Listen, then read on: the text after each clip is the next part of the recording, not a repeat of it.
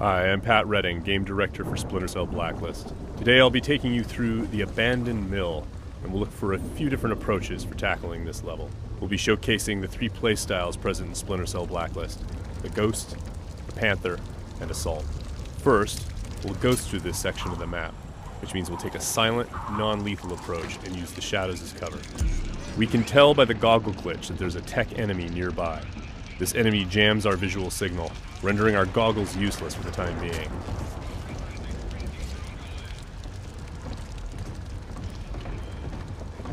Oh, come off it. That was never offside. What the hell are you watching? Some game from South America. There are a number of enemies below, so let's look for another way down. Bad football's better than no football, you ask me.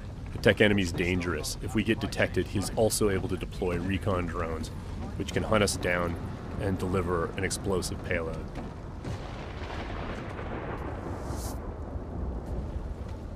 Now that Sam is in the shadows, we can take out the tri-rotor safely and do some reconnaissance to figure out where that tech enemy is located.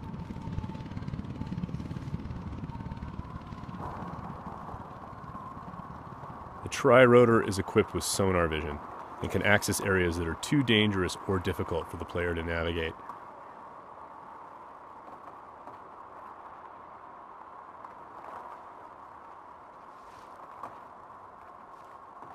The tri-rotor can also mark enemies that are out of line of sight, perform non-lethal takedowns, attract enemies, or detonate itself if things get messy.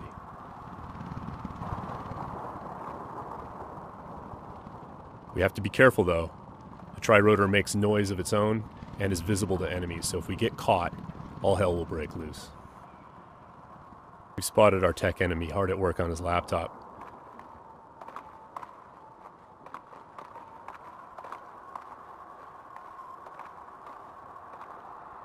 Now we're going to use the sticky shocker to take him out. Of course, that's going to leave a telltale body lying around for the enemies to discover and get alarmed with. So we need to move quickly. What have we got here? What's that? One way for us to manipulate the AI is just to attract them outright with a whistle or a whisper.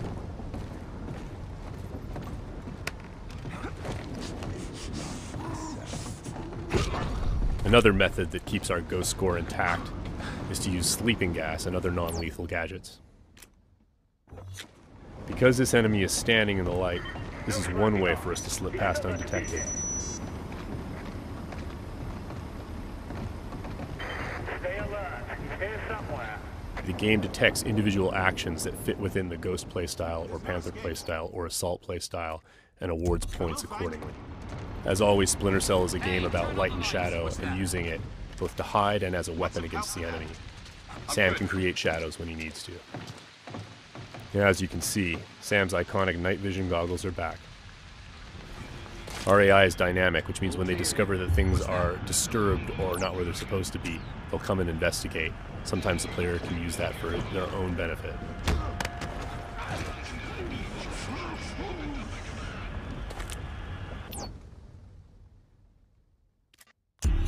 Now that the tech enemy is out of the picture, we can use our sonar goggles to better see our surroundings.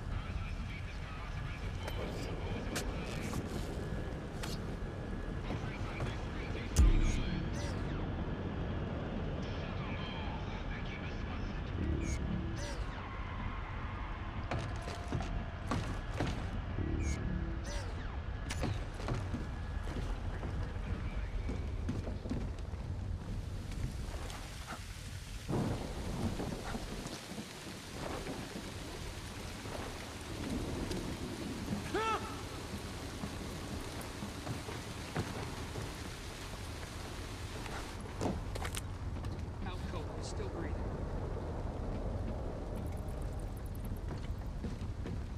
Light and shadow are hallmarks of Splinter Cell. We'll use the shadow as our cover to move through this area. All clean here. He just sent us a message.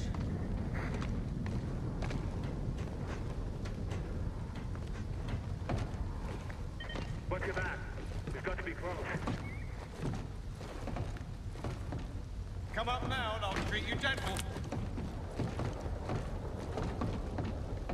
I'm gonna sit tight right here. Now, we're going to go through the same area, take a slightly different approach, the approach of the Panther player. That was never offside. What the hell are you watching? This approach involves staying undetected, but striking lethally from the shadows and leaving no one standing. Bad football's better than no football, you ask me. Watch this lot long enough, you might change your mind, mate. That keeper there, he's not bad. Find 20 more When the like opportunity him, and presents you might itself, have a game. the Panther player will line up multiple enemies for a killing in motion finish.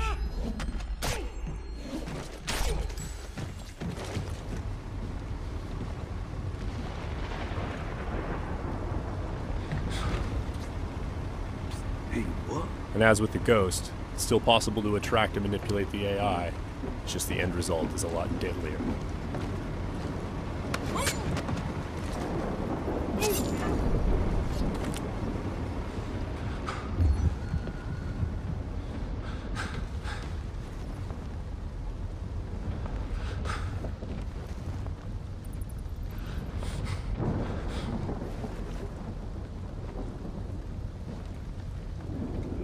For the Panther, mark and execute is not only an opportunity for killing in motion, the opportunity to move into a close quarters kill is all part of the chain series of takedowns.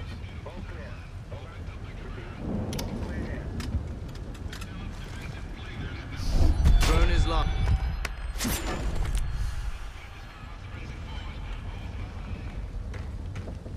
Now let's go through the same area a third time, this time to see how the assault player will handle it.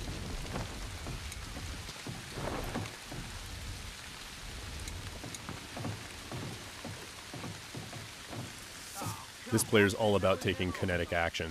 They don't mind being loud, they don't mind being detected, because they know there won't be any witnesses left behind to say anything about it.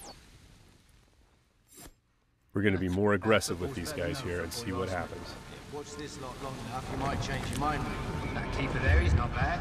Find 20 more like him, and you might have a game. For the assault player, moving in stealthy into close quarters is just an opportunity to grab an enemy in human shield and use them to soak up some bullets when entering combat. That's not gonna help.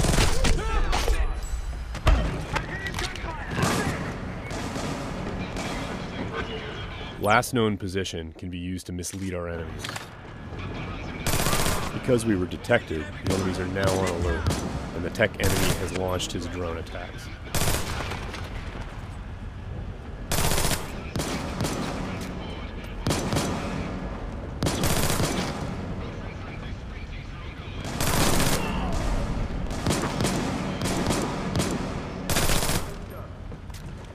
The gameplay in Splinter Cell is dynamic, meaning the AI gets a vote as to what happens next.